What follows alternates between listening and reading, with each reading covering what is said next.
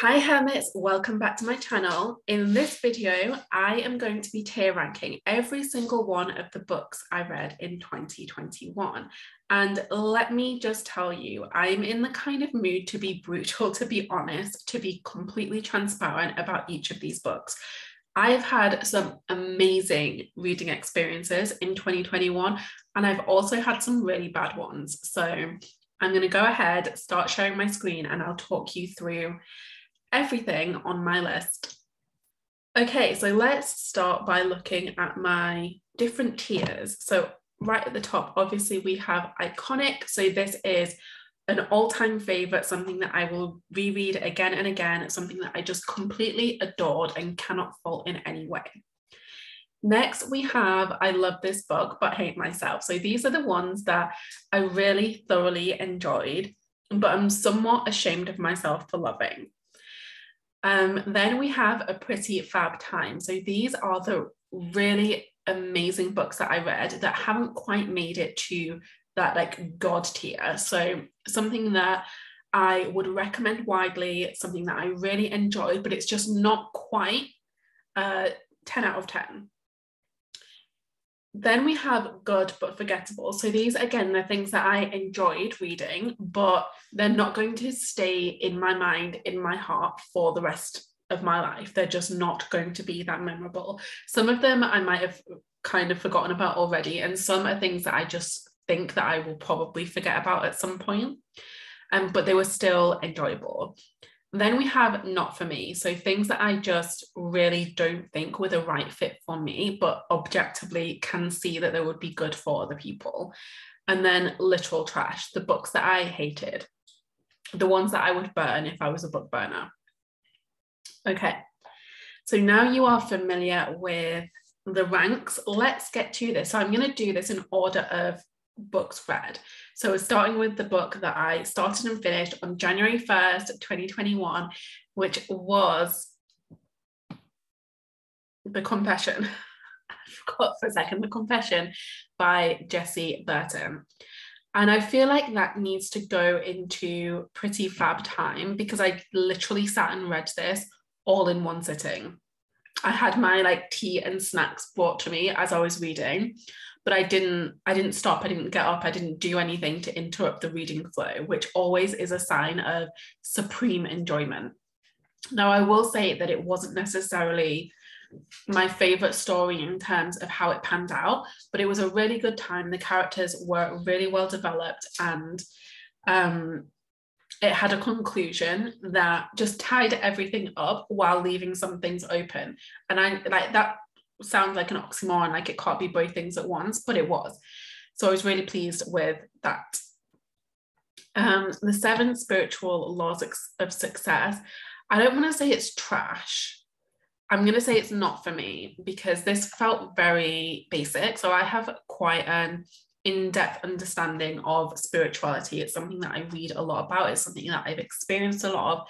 And I thought this book was going to be a lot deeper than it was. It felt very surface level. So I think it would be a great option for beginners, but it just wasn't for me. Recipe for a Perfect Wife. Where do I want to put this? So I feel like it's going to have to be in A Pretty Fab Time because I laughed out loud so much while reading this book. And I think it was, so just to give you a little bit of context, it tells 2 parallel stories about 2 women who lived in the same house. One is modern day, one is in the 1950s. And at the beginning of each chapter, it has like a little quote or a little extract from, you know, like a traditional housewife how-to guide, usually written by men. And honestly, the quotes that the author chose, I was snorting while I was reading them. It was so funny. And the story was really enjoyable, really satisfying too. So I think I'm going to leave that at Pretty Fab Time. The Peach Keeper, literal trash. And I was really disappointed because previously I've really enjoyed any book by Sarah Addison Allen, but honestly, no. So lazy. Sorry if you can hear my dog pitter-pattering in the background. The Home Edit Life is also going in literal trash. Here is a bugbear of mine. If you give me a book and tell me it's nonfiction when what it actually is a collection of somebody's Instagram posts, I am going to be pissed off. That is a waste of my time. If I wanted to read your Instagram posts, I would follow you on Instagram. Why are we calling that a book? No. And it's something that I've seen a lot of people do, but honestly, not okay. Next we have The Duke and I, which is the first of the Bridgerton books. Obviously that is going in literal trash. I did have a reasonable amount of enjoyment reading both this book and the second book, which comes later in the year. But honestly, when I try and think of its qualities, I don't necessarily have anything positive to say. I really enjoyed the TV show, but the books are just trash, trash, trash. Forever Interrupted by Taylor Jenkins Reid. So I didn't hate it when I read it, but I feel like that needs to go in trash too, because there were just some things that happened in there that were so not believable that it ruined my overall perception of the book. That there were just things that I'm like, no, make it make sense. And while there were some sections and some concepts that I enjoyed, overall, I'm just going to say trash. Lonely Fajita. I'm going to say good, but forgettable. Because I might have already forgotten.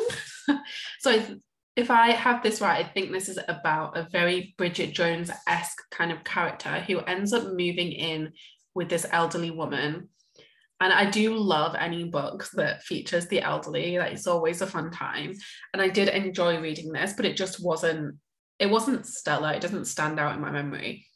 Asking for a Friend, trash. Well-read Black Girl. Oh, this is tricky.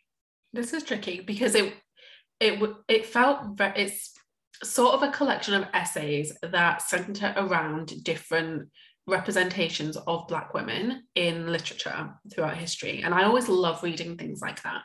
It's enjoyable, it's informative, it's educational, and definitely a great reference book. I think I would go back to it and look for reading recommendations for myself. But also, because of the style of book, it's not necessarily like super compelling. It's not like this amazing story that you just can't get enough of. So it's hard to say that it's like iconic or an amazing time. Because honestly, I think if I didn't go back and reread sections of it, I would forget about a lot of what was said. So I'm going to put it in good but forgettable. The Chicken Sisters, that was a fun time. So that was about two warring chicken restaurants in this small town. And yeah, I did enjoy that one. But again, I'm going to say good but forgettable. The Silk House. The Silk House by Katie Dunn. I am mad at this book.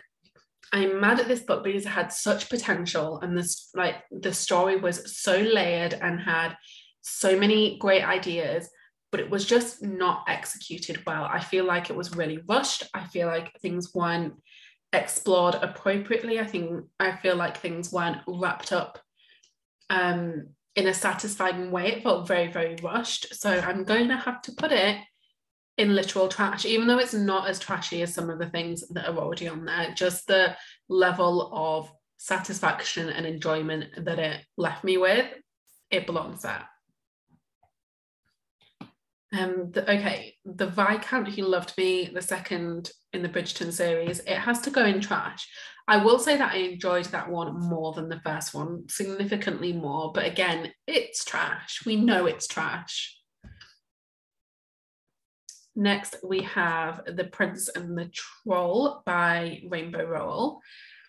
I'm going to say good but forgettable. It's a novella. It's a retelling of, I think, is it The Three Billy Goats Gruff with the troll under the bridge? Yeah, it was good, but it's not something that is going to last in my memory long term.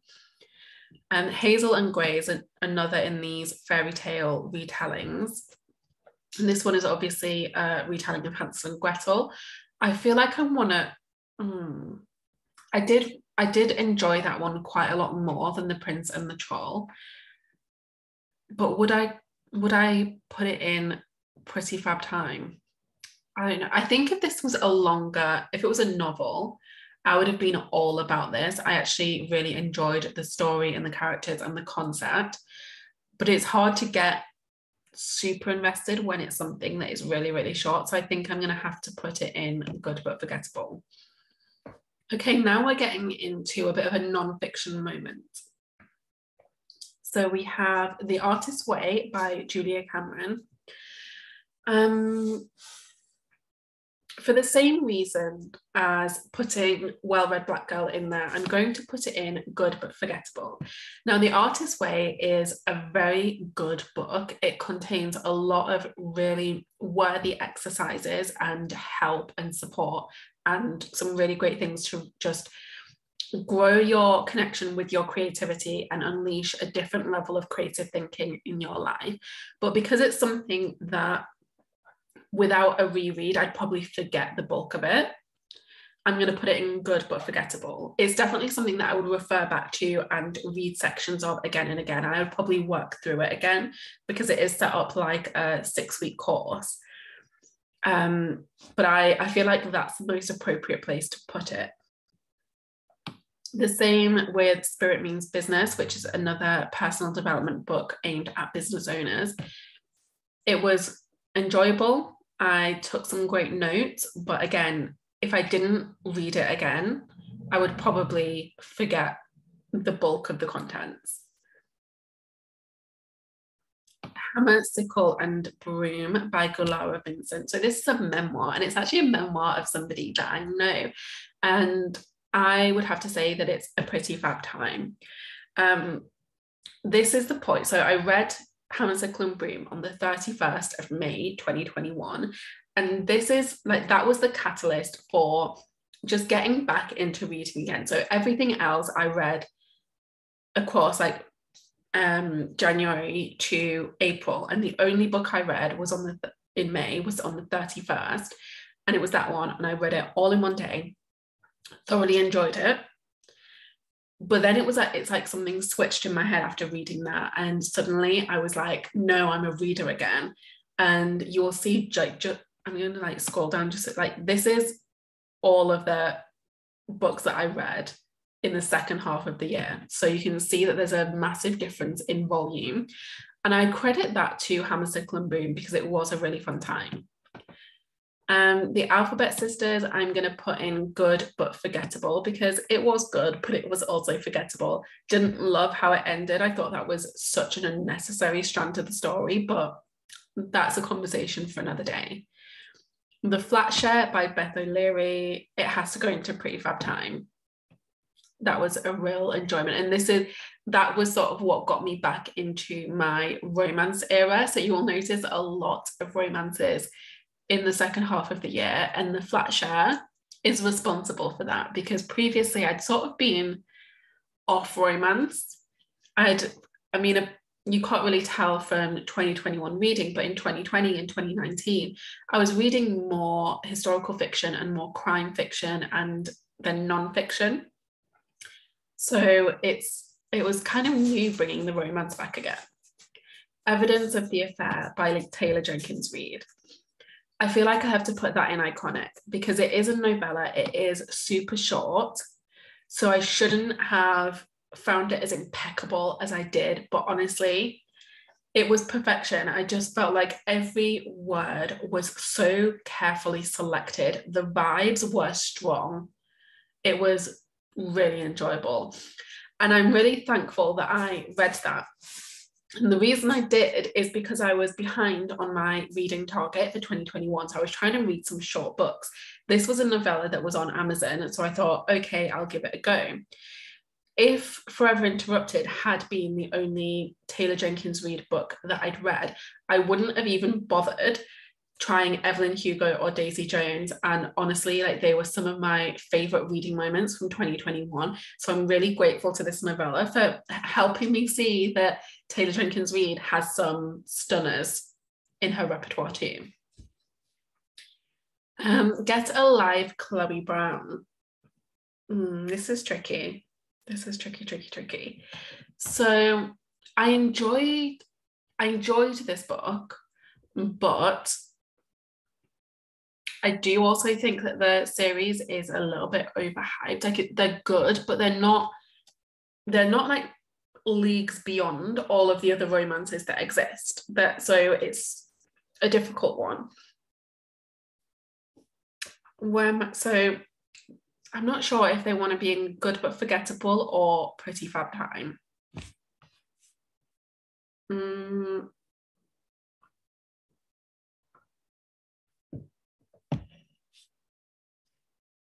I'm going to put it in Pretty Fab Time for now, just because I have a hilarious memory attached to this book.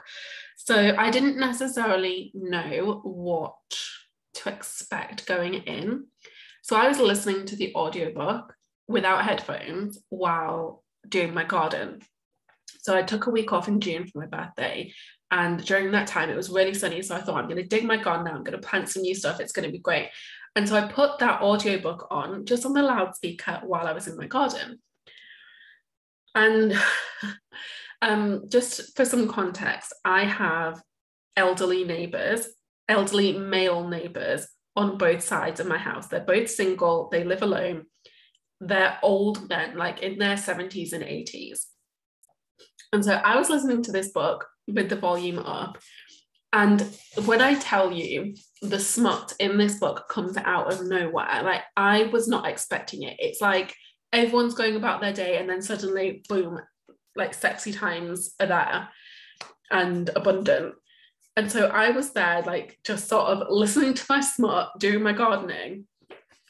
And then, like, maybe half an hour later, I turn around and realise that on both sides of my house, my elderly neighbours were sat there in the garden just enjoying the ride too. So that was fun. They haven't made eye contact with me since, and that was in June. Beach read, I'm going to say Pretty Fab Time, because again, I read that all in one sitting, maybe 2 sittings. My Not So Perfect Life, literal trash. Diary of a Drag Queen. I'm gonna say Pretty Fab Time. If I had one in between these 2 tiers, I would probably put it in there. But I can't put it in Good But Forgettable because I will not forget this book. I will not forget Diary of a Drag Queen because it is pure filth, like filthy. It's the filthiest thing that I've ever read. But it was a fun time, so I've got to stick it in there. And it is a memoir, if you haven't heard of this. So it's a memoir by Crystal Rasmussen. The author is a non-binary drag queen, and it's a really fascinating chronology of their journey, just discovering who they are and then, like, really entering the world of drag and the experiences, and like finding love when also challenged by obviously all of these external prejudices. And it's a fun time, but wear your headphones if you're listening to it. I listened to it as an audiobook. My headphones were the key to success there. Next, we have The Switch by Beth O'Leary. That has to go in Pretty Fab Time too. So I listened to the audiobook of this, and I just thought it was stunning in audio format. Loved it. Dudley Summer. I'm going to have to put this in I love this book but hate myself, because it should probably be in trash, but it was really enjoyable. So it tells the story of this kind of washed up actress. So she was a former teen star who then became unemployable, was attached to some scandal, and she just can't get the work anymore, but she has debts that she needs to pay off. So she ends up saying yes to this reality TV show where she is going to get her PI license and solve crimes in her hometown that she hasn't been to since she left to become a star, because she's got a shitload of family drama back there. And you can tell, like, anything that centers around reality TV is probably going to be a bit crap. But honestly, it was so much fun. You and Me on Vacation. I'm torn here.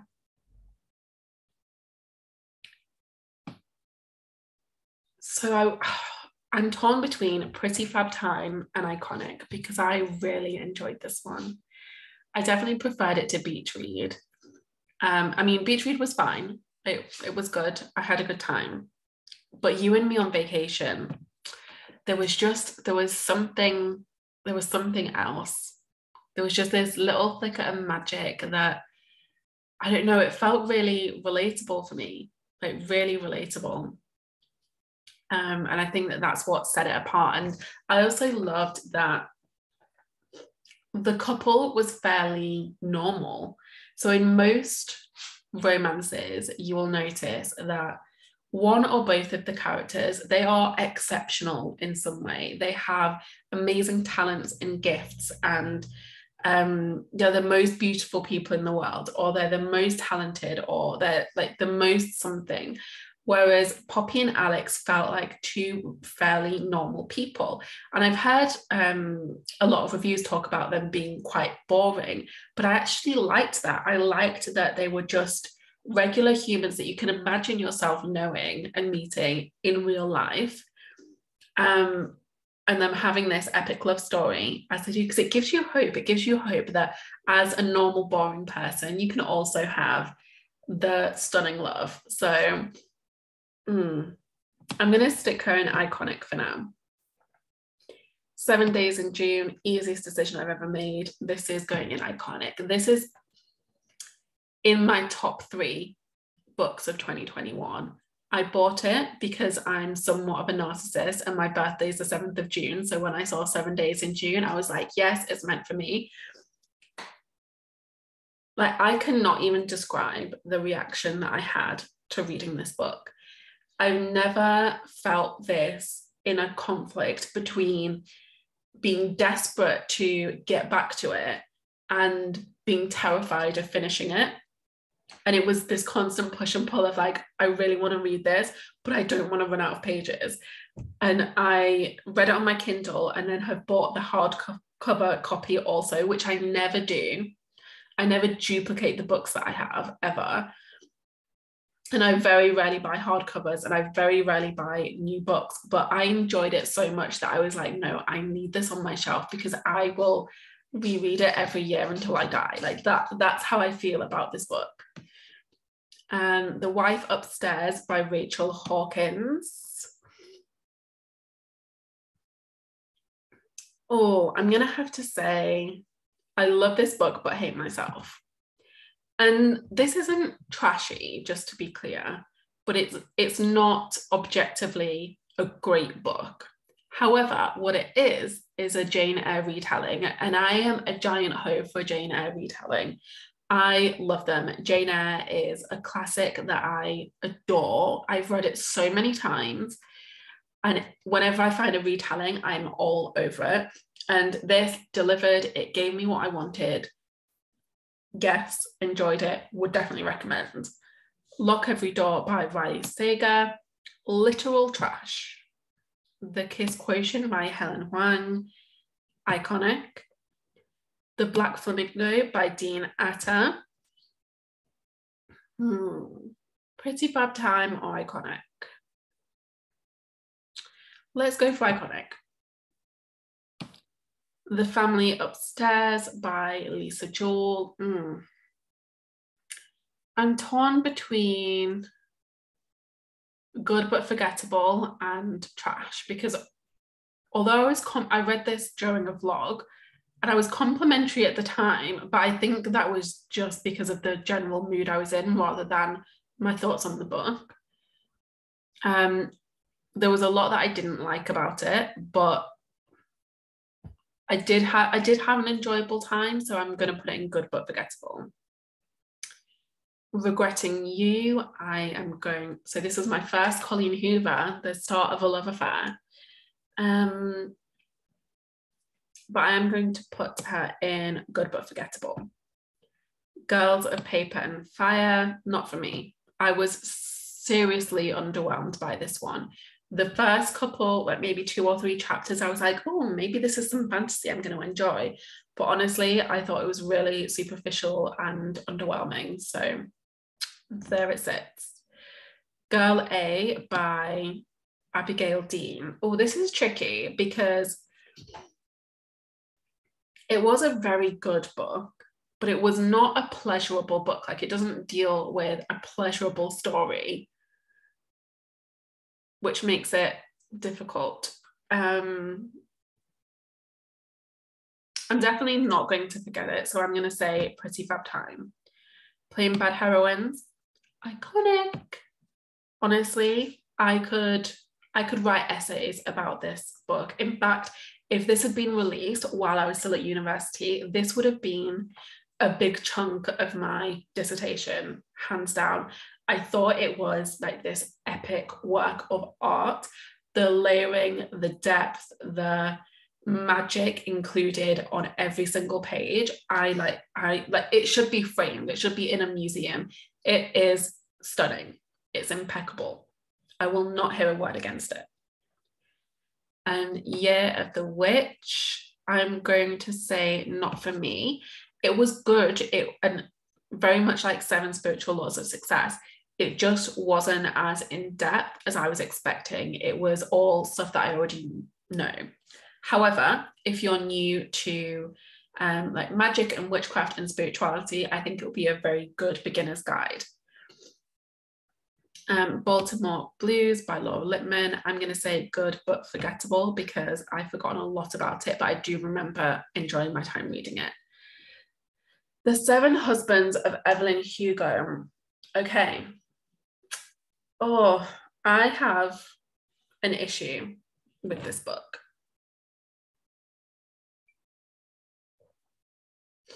So I want to say that it's iconic because so much of it was. But there's just this one thing that I can't get over. So I did not like the main love interest. I thought the main love interest was kind of an arsehole. So, but then like when we're ranking books, are we ranking them based on how much we like what happened? Or are we ranking them based on objectively how good they are, how they're written, how they're put together?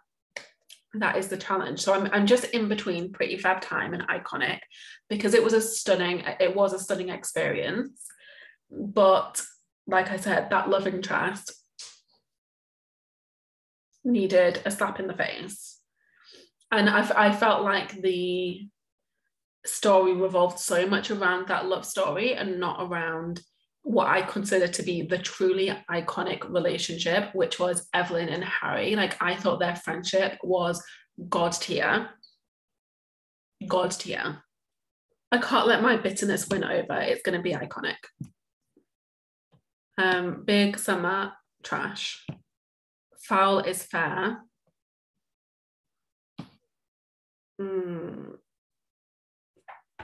Do I want to put that in Pretty Fab Time or iconic? So Foul is Fair is a Macbeth retelling, and it is so well done. But it's because it's like it's been given a twist. So it's like this revenge, high school revenge plot. I thought it was brilliant. I really did. But is it an all-time favorite? I think I'm going to say Pretty Fab Time. The Great Godin. So this, like, it's weird. This book made me very nostalgic. It reminded me of the things that I loved to read when I was in my early 20s, when I was having my deep melancholic moments. So when I was loving like the Belle Jar and Bonjour Tristesse and anything that was just a little bit depressing or a little bit bittersweet. And so it just gave me those vibes of like old Baby Dara. Would I say that it is like a new all-time favorite? Probably not, but I did thoroughly enjoy my time reading it because it did just give me the vibes. So I'm going to say Pretty Fab Time. Heartbones by Colleen Hoover. I really loved Heartbones. I thought that was a really good one and one that I would definitely reread. I'm going to say Pretty Fab Time for that too. Okay, now we are moving on to Verity. Good but forgettable. The Deal by Elle Kennedy. This is going straight up to I love this book but hate myself. I'm going to scroll up. That's exactly where she belongs. I mean, you just know that anything with abs on the front cover belongs in that category. Okay, The Maidens by Alex Michaelides. Good but forgettable. And The Harpy by, I can't remember the author. Is it not for me or is it literal trash?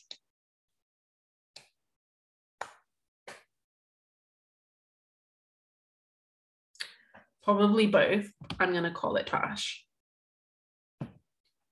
All Roads Lead Here. This book. My first Mariana Zapata, the start of an era. I adored this. I thought it was stunning. I have maybe one complaint, which is the third act conflict was just stupid. It was just unnecessary. If you just like deleted those couple of pages out of the book, it would have been like an impeccable, wouldn't change a thing, iconic read. But because there was just that element that I thought was so unnecessary, I'm conflicted about whether it goes in iconic or Pretty Fab Time. So I think because it did spark a love for a new author, I am going to put it in iconic.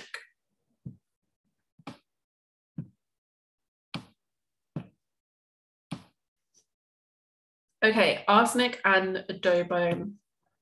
I was really underwhelmed by that book.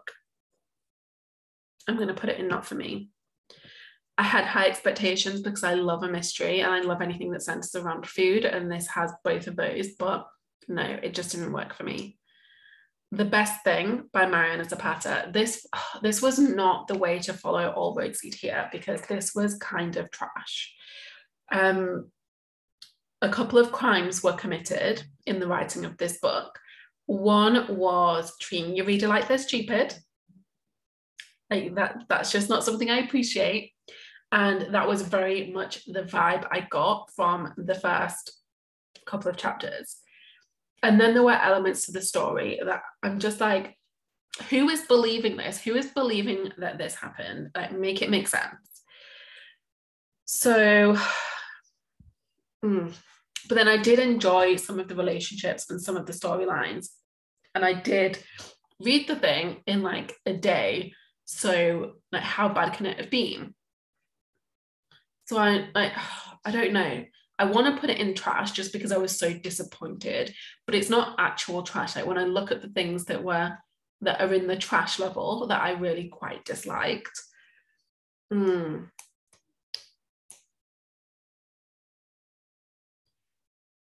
do I put her?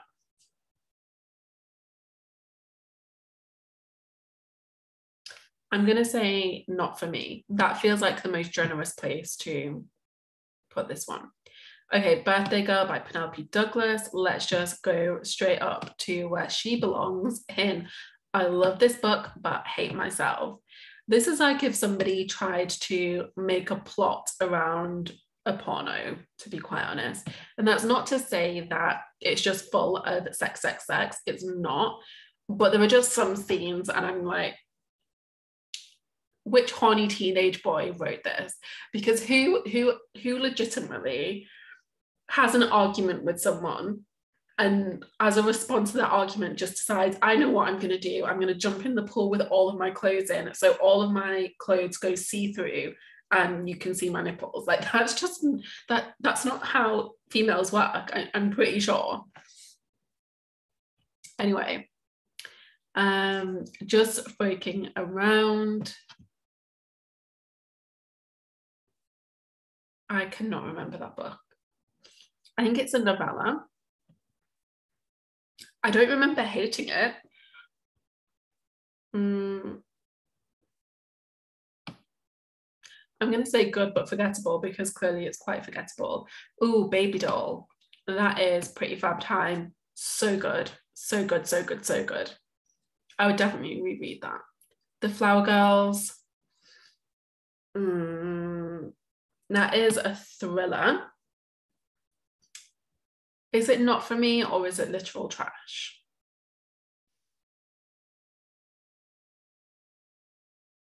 I'm going to say it's not for me. Bad Girls, literal trash. A Court of Thorns and Roses, my first Sarah J Maas, and let's just say, spoiler alert, it did inspire me to go out and buy the rest of the series. I love this book but hate myself. Like, it's obviously written for teenagers. It's obviously a bit silly, but do I care? No, enjoyed it.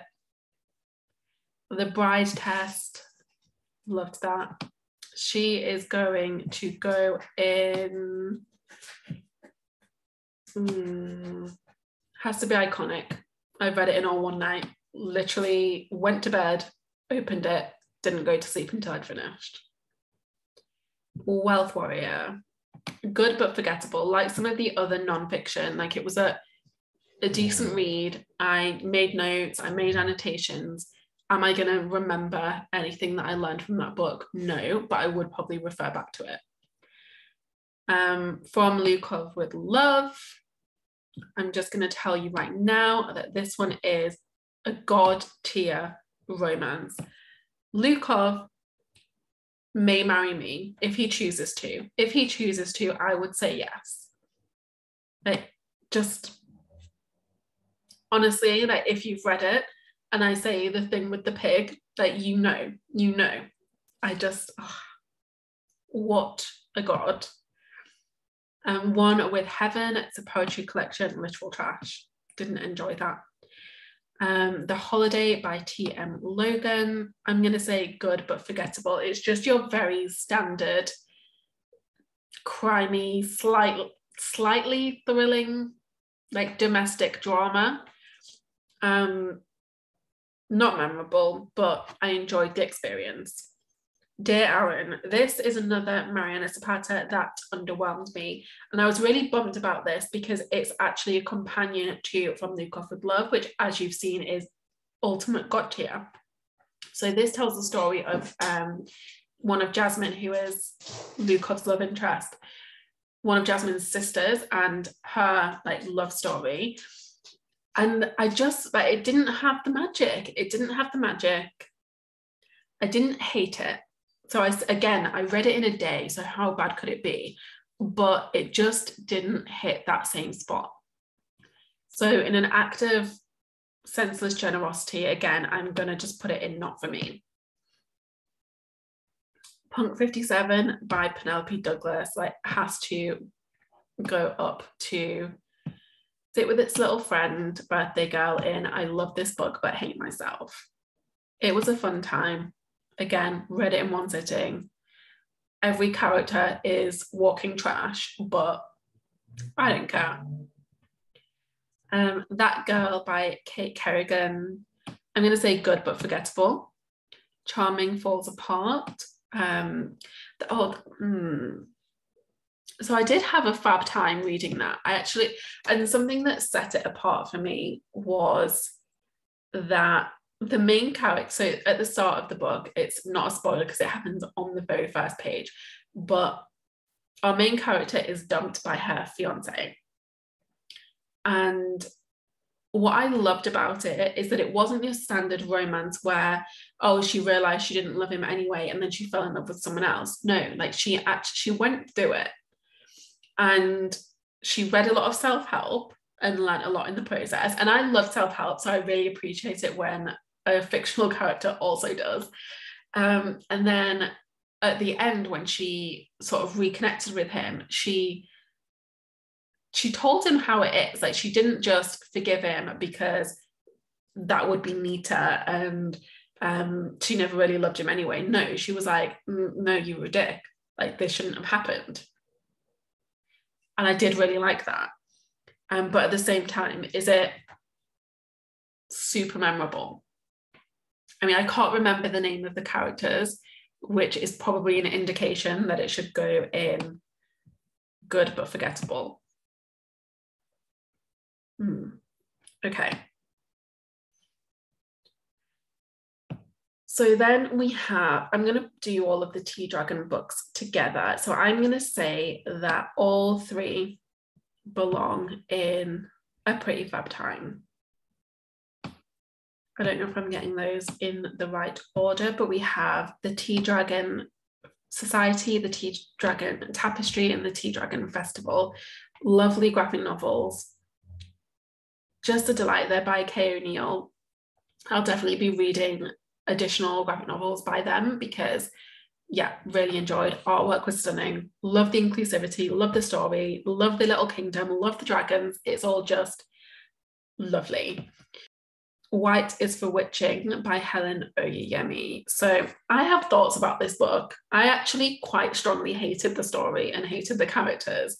However, the writing was magnificent. The writing was magnificent, and I will honestly read any of her books that come across my path. But I strongly just disliked this story. So I'm going to say that this is not for me. Emotion, that's trash. Like, it's this weird collection of like some information and some poetry and some affirmations. Like, it was so incoherent. Like, why is that a book? Take a Hint, Danny Brown has to go alongside Chloe Brown, because I have a very similar feeling about that. I mean, I didn't scare the neighbours with this one, but it was a similar level of enjoyment. The Six by Luca Veste. I had a really good time reading that one.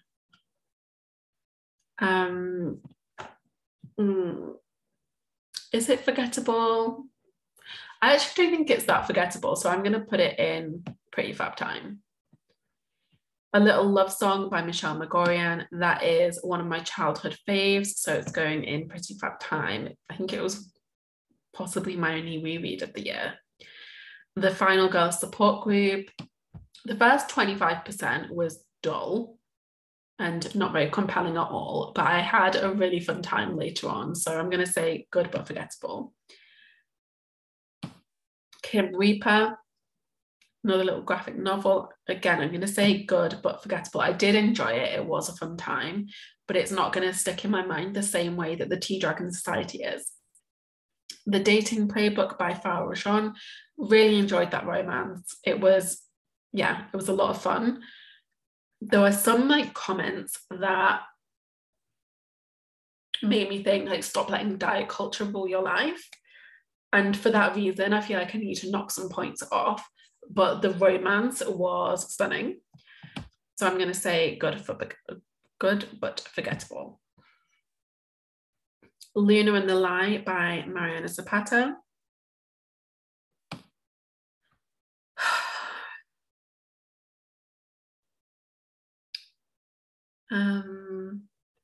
We're going to go in not for me.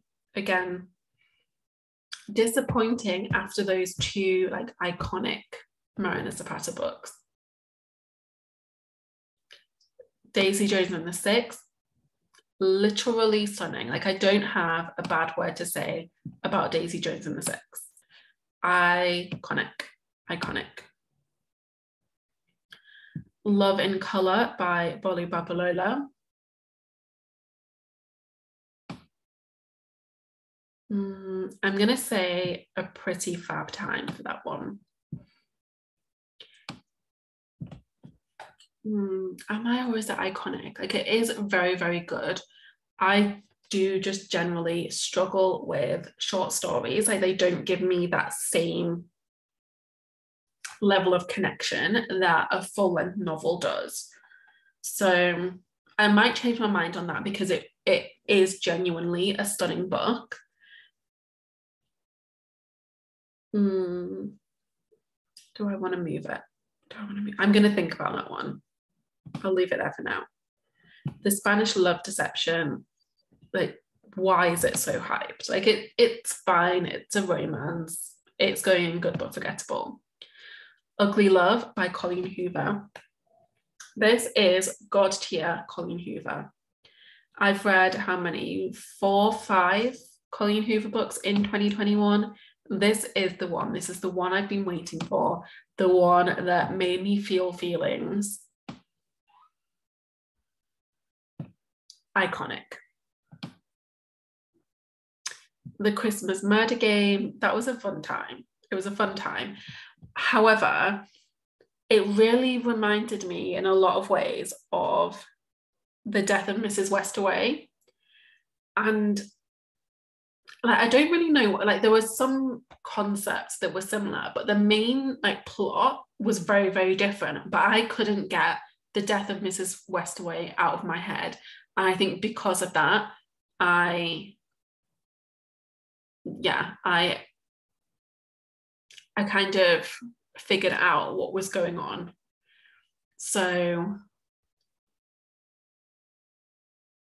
it was good. Like it was really, I did really enjoy it. And I think if I didn't have like that other book in my head while I was reading it, I would have enjoyed it more. But then that's not this book's fault. So I'm okay. Let's be kind. I'm going to put this in a pretty fab time.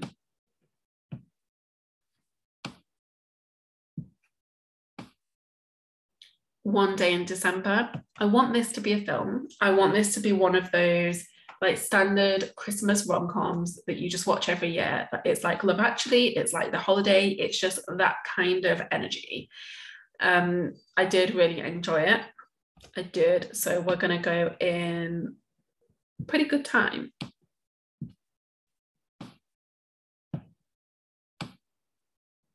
The Sun Always Knows Where to Find Me. This was a poetry collection. And this is iconic, my friends. I loved this one. Absolutely loved it. Loved it. My favorite poetry collection of the year. I read 4 or 5, and this one was the one that just honestly surpassed everything else. And then last but not least, Under Her Skin, which is another poetry collection. This time it's by a bunch of different authors, whereas the other one was by one author or one poet. This one was not for me. This was not for me. It was like the only word I can think of to describe it is grimy. It's described as horror poetry, and I didn't read that disclaimer before reading the book, and it was just very much about like gross, like bodily things and like difficult situations for women. Like definitely check out the trigger warnings. And it just like it wasn't giving me the poetic magic that I was looking for in the moment. So we'll say not for me. So all in all, I think I had a pretty good reading year. Like there were relatively few books in these lower tiers, which is nice to see. Yeah, I'm really pleased with how this year went from a reading perspective. There's lots in the iconic tier, lots in the pretty fab time, and even the good but forgettable tier. I'm really pleased with those. And yeah, guilty pleasures are always a joy.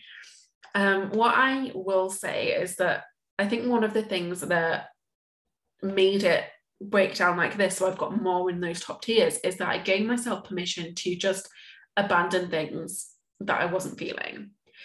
A lot of the like lower tiered books happened in the first chunk of the year before I really gave myself permission to just abandon things that weren't it.